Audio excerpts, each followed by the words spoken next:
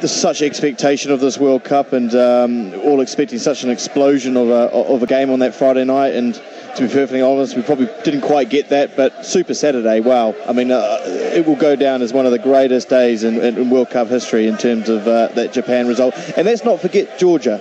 I mean, Absolutely. Georgia, what a great result to go and beat Tonga at Kingsholm as well. If you don't know that Georgia are ranked lower, I think it's 4 or 5 places lower than Tonga.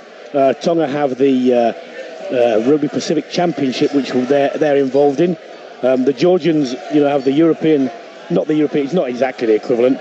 And I tell you what it said to me, Nick, that sort of performance by Georgia showed me that what I've been advocating for a long time needs to happen.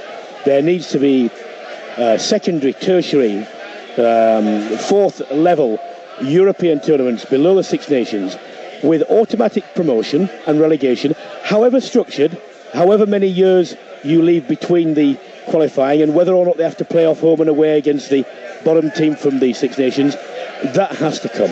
I totally agree, and I think it's something we've talked about before, and I think what you're seeing now is the bridge in the gap between the tiers are slowly getting closer and closer with the quality of players. I mean, players now from those regions, the Georgians and Romanians, they're being exposed to and being picked up by the French, the English, the Italians, and they're exposed to top-level football. And so being able to get those guys in those teams and then bring them back and well, what we ultimately want is for them to have a thriving and credible domestic competition. Exactly. So they go through there, and they can't get that unless they have the wherewithal. There's a lot of money in as we know, in Russia, Georgia, and other former Eastern Bloc countries.